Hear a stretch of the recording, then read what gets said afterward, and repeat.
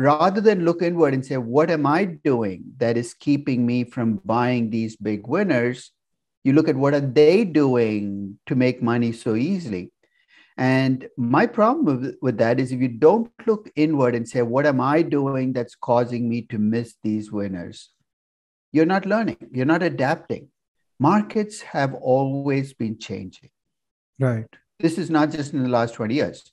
I mean, you can imagine how much of a change there was take India, 1960 through 1980 stock market versus 1980 through 2000.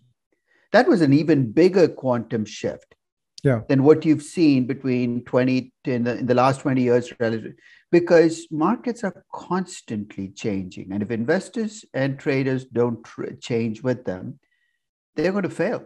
First thing to remember in investing is you don't have to play on any field, no matter how green it looks and how good it looks.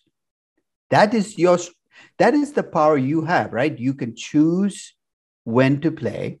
And when you do decide to play,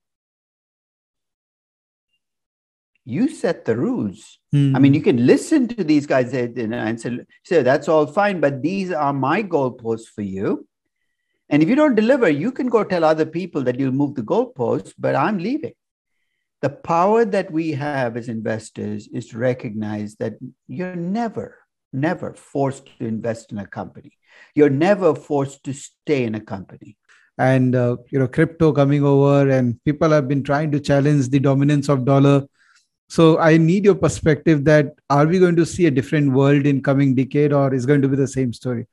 I think the word used was perspective. That's what we often lack. You know what the collective value of all cryptos in the face of the earth is?